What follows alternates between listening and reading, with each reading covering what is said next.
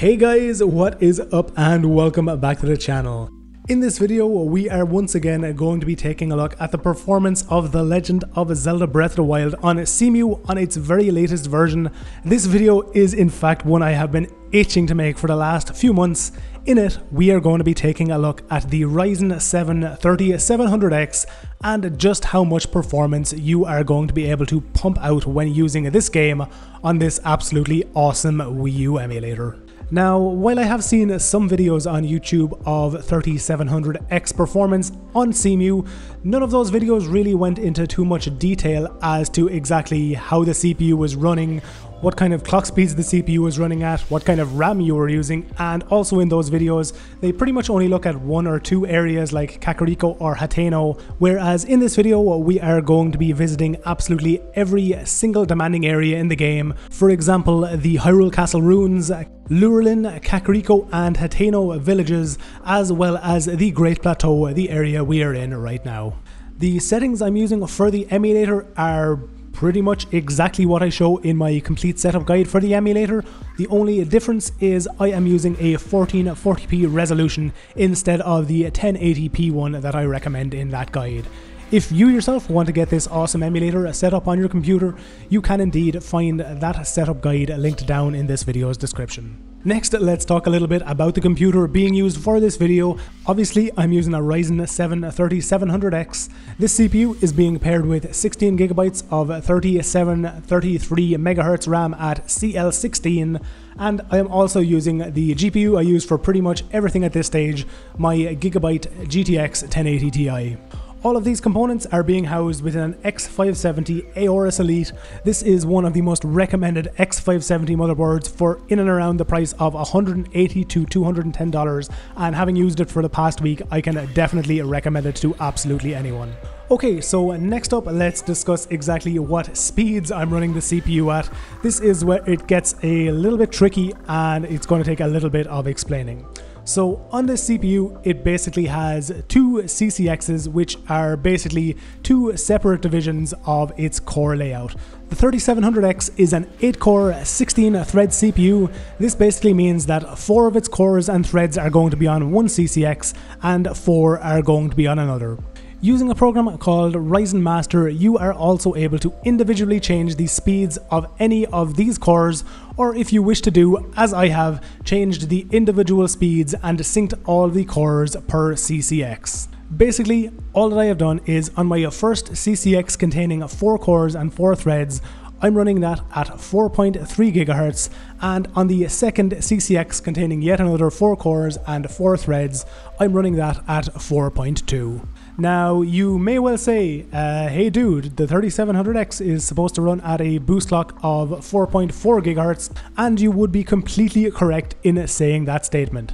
However, at least at time of making this video, there is pretty much no way you're going to be hitting an all-core overclock of 4.4 GHz on the 3700X.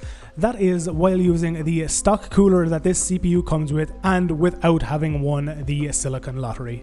Now, I was able to overclock all-core to 4.4 GHz and run some games, but it just wasn't stable at all, so I decided for this overclock where I'm running 4 cores at 4.3 and the remaining 4 at 4.2 GHz using a V-core of 1.325 volts. Even at this overclock of 4.3 GHz, the performance that this CPU is capable of throwing out is absolutely insane.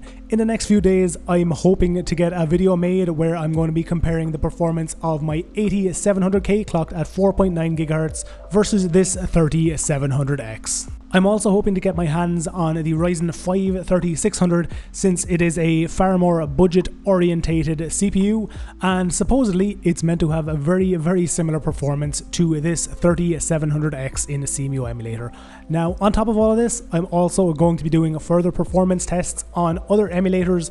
One that I especially want to check out is RPCS3, since that emulator is capable of using between 8 and 10 CPU cores at any given time, and for that reason I'm really excited to see how this CPU stacks up against my 8700K for performance. On top of this, I'm also going to be testing out Yuzu Emulator, but as always, if there are any emulators, emulated games, or any programs that you would like to see the 3700X performance in, please let me know down below this video in a comment, and as always, if I have the ability to, I will try to test that out for you, absolutely no problem at all.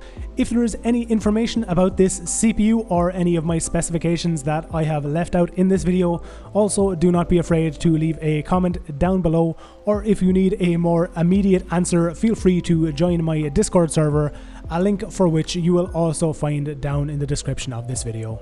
As I said at the start, there are a hell of a lot of demanding areas in Breath of the Wild, all of which I want to include in this video, so for the remainder I am going to be leaving you with performance testing in these demanding places. Before I go though, I want to give another massive thank you to all of my Patreon supporters over on patreon.com. You guys are absolutely awesome, helping me to pay for things like internet bills, water bills, power bills, games for testing, and even the CPU I required for this kind of video. So if anybody out there would like to help with the day-to-day running of BSoD gaming, please consider heading to the Patreon link down below and pledging or donating. These pledges, as I always say, are absolutely not a requirement for help either here on YouTube or over on my Discord, but they are massively appreciated. So to all of my past, present, and future supporters, thank you guys very much. If you enjoyed this video, remember to leave it a thumbs up down below, and if you would like to see all future releases from me, please remember to subscribe and hit the bell icon to get notified whenever I upload a new video. Once again guys, thank you very much for watching, have a great day, and I will see you all in the next one.